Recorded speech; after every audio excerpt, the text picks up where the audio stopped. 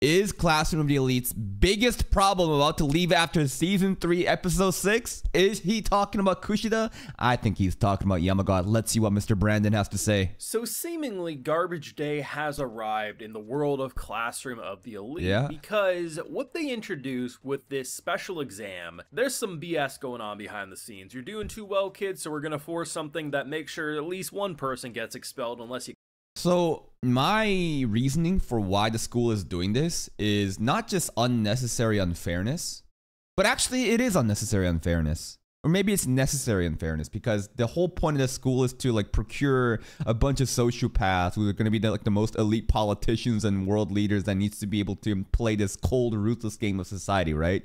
So in life, there are unfair situations like this. When it's thrown at you, how will you act, right? And not only that, now like the top and the bottom, you know, like Hirata and the idiot trio, right? No one's really safe. Maybe they're going to go for them. Who really knows, right? So it's a very interesting scenario that I think is fucked up, but it doesn't make sense from the context of the school. The school is fucked up. You cough up 20 million points.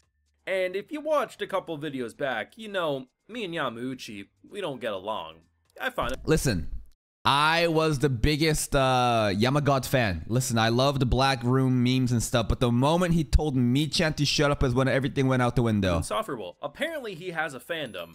To my surprise, it's a meme fandom though. It's an actual meme fandom. The comment sections were raving about him, and I'm just like, nah, expel this kid. And honestly, true. My prayers might be getting answered. Now there's a big class here. It's entirely possible that our boy's gonna manipulate some pieces and target someone. And the only character who's currently been causing a ruckus outside...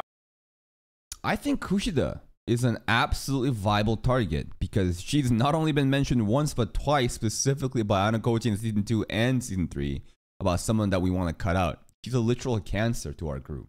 But at the same time, she's a lot more useful than Yamauchi. Like her informant skills and networking that she's got is very valuable. So I wonder if Anakochi is actually going to, you know, like go through it.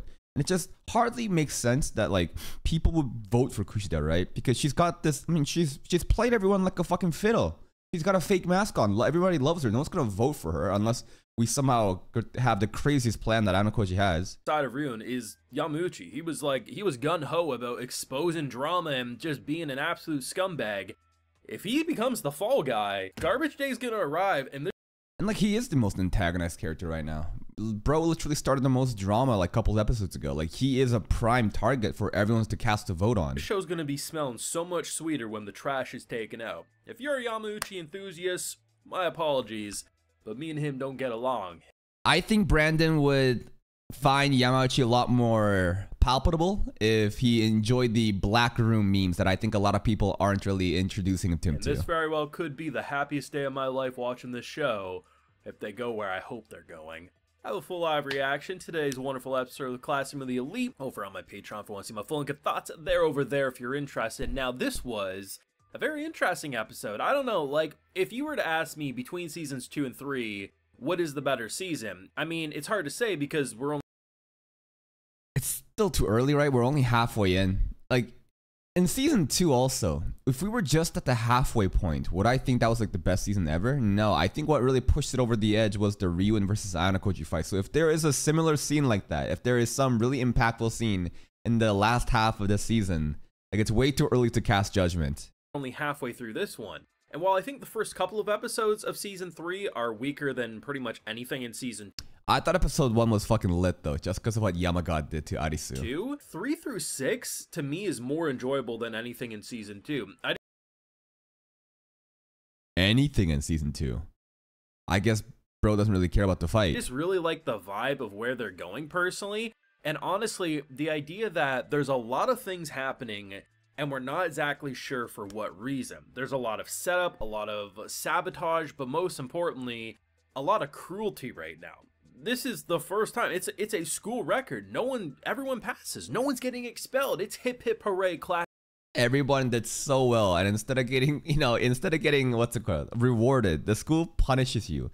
This is a cruel game. I mean, it is an absolutely cruel game. This entire school is a fucking, it's class of the sociopath. The teachers, well, the interesting thing is that Anakochi made was, why would Arisu's dad ever make such a claim? Like, he's such a reasonable person. Why would he do this, right? But then Arisu says that her dad is suspended. So it's like, who else is in play right now? And the only person that I can think of that wants this special exam to try to get one person expelled, that definitely is not going to be Ayanokoji. But let's just go with the logic that this person is trying to get someone expelled specifically. Ayanokoji's dad, right? Because he wants the kid home, back to the white room. So I think it's a stupid plan overall. If your goal of this to try and get one person expelled is to get Ayanokoji to get back to the white room, like there's no shot he would ever get listed, right? Doesn't make sense. But maybe it is like white room influence. And there were some sus scenes when Ichinose and Ayanokoji were talking in the streets, and they looked at the street light or some shit, and it looked like there might have been a camera there. There was a lot of focus there for some reason, right? Class unity. And then it's like, yeah, listen, because you're doing so well, someone's going home. Someone's getting voted off this island. Yeah, you're gonna have to do a class vote. The simplest test, but honestly the most interesting, because this really pushes characters against the other. Class unity is no longer class unity. It's different groups voting for each other to. It's full on Survivor now, man. Each subgroups in this like class are gonna start, you know, strategizing votes. It's like, okay, let's all cast our votes on this guy, you know, stuff like that. Wonder what Koenji's gonna do though. No one really hates Koenji though. Pseudo definitely does, but you know what I mean? Koenji, as much of an arrogant, pompous douchebag he is, I don't think he really has a target on his back like Yamauchi does. To save each other's skin. And clearly the people who are most hated or most pushed back against the idiot trio are going away. It would be clear who would be expelled if it wasn't for Ayanokoji. And the idea that there's going to be a top 3 for both like the popular people and the people who are tiptoeing on borrowed time. If you're the #1 most voted in a positive way, you get a get out of jail free card. Armor, expulsion. Now, I originally thought, oh, this isn't going to be that bad because you could easily keep the whole class together. Because, I mean, similar to the end of the little field trip they did at the start of the season, we saw how someone saved the other with points. I was like, but it's 20 million points, right? It's like, how the fuck are we going to be able to do that? The only way, like, no one has 20 mil in our class. Nagumo might, though. Maybe Manabu. Like, maybe we can get a little bit of help from the senpais. Would they ever do that? I have no clue, but that's the only way that I can think of right now. Oh, if you can transfer that expulsion-free card to someone else. Ichinose does have 15 mil, though. Ichinose does have 15 mil at the moment. So all we gotta do is, well, it's almost like 16 mil actually. So all we gotta really do is cover that extra 4 mil then, right? Like the 4.1 mil, which is a little bit more feasible than an entire 20 by ourselves. Then whoever gets top score or top votes in this. Why would Nagumo help Koji? To get a favor? Like, I'm just theorizing. These aren't supposed to make sense. I'm thinking of any type of possibility that is possible. Why would he help? There is no fucking point. But unless he wants him to get like what's a threat? What, you don't want me to fucking theorize? You don't want me to fucking guess about what could and couldn't happen? This class can then save the person being expelled. Nope, it's for you and you alone. Which actually has my mind racing, because whoever ends up getting that could then be targeted in the future, but not in a negative way, right? Like if we have more votes like this in the future, then you could very well say, well, so-and-so has the get out of jail free card, rather than one of us having to go home, let's purposely target them because they will be saved. You can see something like that happening, and I'd be interested if that could potentially cause drama, because you're. Well, the idiot trio is seemingly being prepared against Hirata last episode, right? Hirata seems to be perfectly safe, but there's a lot of dispute going on between the idiot trio and them, so I feel like whoever gets the get out of jail free card might not really be safe. I'm not really sure. I don't know where we're going with this, but I think that YAMAGOD is most likely going to get expelled at this rate. You're like, no, I want to keep that for an actual rainy day, and, you know, just different things. This is kind of the fun of Classroom of the Elite. They always get you thinking about the future, even when the present's so interesting. The unfortunate thing is the bottom 3, the people who are most likely to get voted off, the one who does score the worst gets removed. And unless you can cough up 20 million points, which I don't think anyone can, well... The only people capable of such a thing is Nagumo. Maybe Manabu? I don't fucking know. Ichinose does have, again, almost 16 mil. So then we just have to somehow save up 4 mil together. And would Ichinose lend us the money? Absolutely. Ichinose would 100% lend Ayanokoji the money. Outsider girl at the end of the episode, because she's taking one for the team. She's dating class president Nagumo, and date me, Honami. Who knows what else ungodly things he'll have her do, most likely for points. I mean, that's, you know, props. They did kind of scan back to her points and before the date scene, right? So obviously it's kind of implied that there's some Not prostitution, but you know. To her and what she's doing for her class, but I feel like Koji's gonna have to come clean up some messes in the future, but that's a janitorial duty for another day. That's like future arc stuff, I guess. Is, you know, like I mentioned last episode, I think it was, you know, we haven't seen a lot of Horikita, and while we didn't see a lot of her this episode, it was kind of nice to have her a little more. What? So that she can be brought back to get shit on by Ryuen? Suzune had some cool moments in the earlier scenes of the episode where she kind of like silenced everybody in the class while they were fighting and kind of united them through leadership. But then in the Ryuen scene, Ryuen was just like fucking hunting his prey again, like in season 1 and 2. Suzune like just can't do anything in front of him. She sucks. She has no poker face. Her body language just absolutely tells that it's a bunny and cowering in fear, while a tiger is just staring at you on screen, because she's pretty much of the mindset that Ryuen's gone. Like, he's out. He's getting. She really wants him gone. Honestly, yeah, Ryuen did waterboard K. Yes, he's an absolute menace. Yes, he drinks Don Perrier sparkling water like it's fucking champagne and alcohol at seemingly clubs at school. Yes, he seems like a little bit of a poser, but I have a soft spot for Dragon Boy. Even though he was a villain, I think that he's a compelling villain, and I think he's very interesting, especially with this new arc where he's seemingly just all down on himself, but maybe he's back. Maybe he's got the fire back. Makes you want to root for him, you know? I hope he stays around. Vote off the island, sayonara, see you later. And unfortunately, some of my audio got corrupted, so I'm just going to re-record from mindset of what I said during this moment. Basically, I was just talking about how, like, Ryuen's pretty screwed right now, but obviously with the whole point system being built up, potentially that could be how he could get saved, or I don't know, maybe there's going to be something else. But when you think about Koji's class, Yamauchi really does feel like the only one that could logically be targeted. Like, I want Kushida gone, but in the perspective of other classmates, the normies, right? They don't know about that Kushida plotline. They just know that YAMAGOD was starting a lot of shit, so who could it really be other than him? Especially given his recent outbursts. And that's why I think, outside of my own personal hatred for this character, he's the only one recently.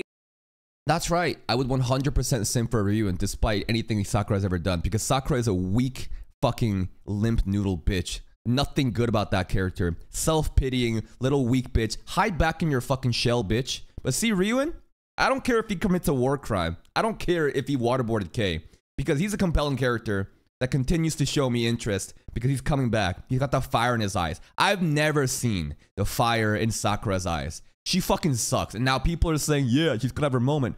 I'm waiting. We're fucking halfway in. Where is she? She's nothing. She only exists to sim for Koji. Straight up, she's useless. Like, if you tell me that this character does better later, I will give you the benefit of the doubt. But but just anime only content, she is absolutely fucking useless. I am like sad we invested those initial couple episodes into her in season 1. That was wasted fucking episodes. Like, the fucking camera was more important than Sakura, dude.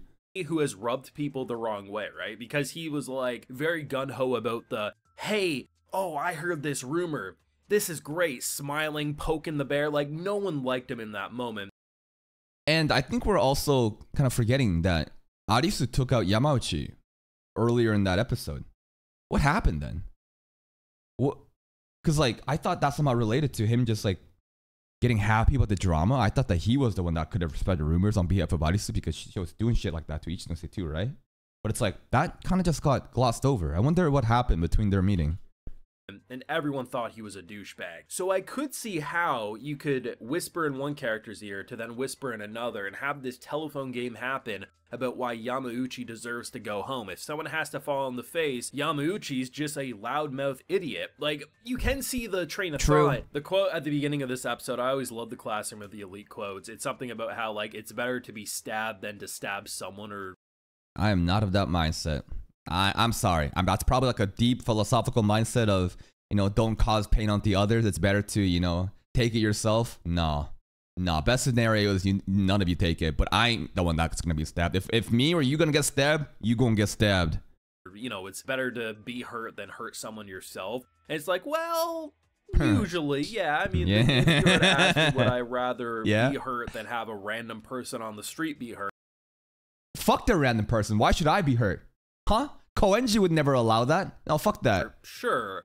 But there's definitely some people I've met and know that I'm like, fuck that. They deserve to be hurt more than me. True. And honestly, I feel like that quote's Yamauchi, maybe he's saying that to Yamauchi. really gonna come back full swing when our boy purposely targets. Now, there are these little groups, these little cliques that are gonna be, you know, voting for each other. Because here's the thing, right? Even if like 90% of the class makes a group of 3 or 4 and votes for each other so that they're safe, the person who's not a part of that group, and one of those people is going to be Ryun, depends which family member it is, but yes, absolutely.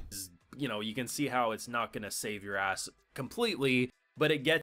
I am the most important person to myself, and that should be the same thing for each and every one of you. You guys should live your lives as the main character. You are your own main character of your own life. You have full control over your life. Why the fuck should you take on the burden of other people that doesn't matter to you?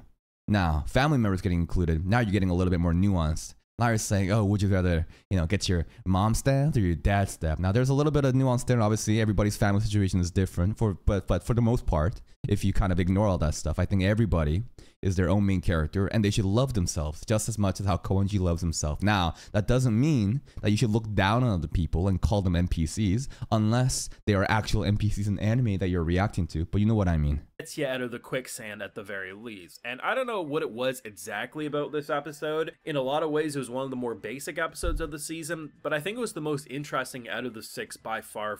I think it's just the premise of the special exam about how it's like casting votes and finding like teams and trying to see like there's like the top 3 and the bottom 3, and there's also like a little lifeline. Like this is straight up just survivor shit, you know. You got like the idol thing that just kind of like protects you from like a vote. I think that this is turning out into something really spicy. And Arisu again, she just like, bro, she starts off the season, no, she starts off end of last season saying, I'm gonna crush you, fake genius.